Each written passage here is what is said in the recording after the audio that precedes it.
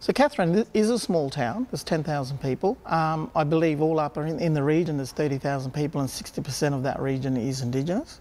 It can be quite isolated in terms that people stick to their own little communities within the community.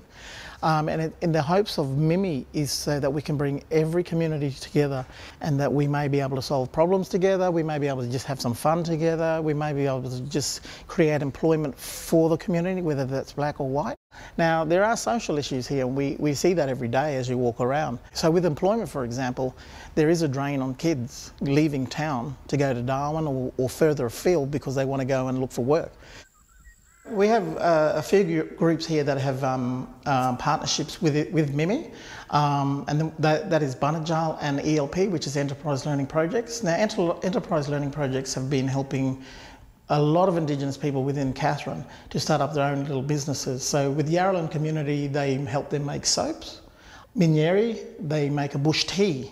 And one of the young gentlemen who's around town will start his own cycling business, and that's him teaching culture about what is going on around the Katherine region.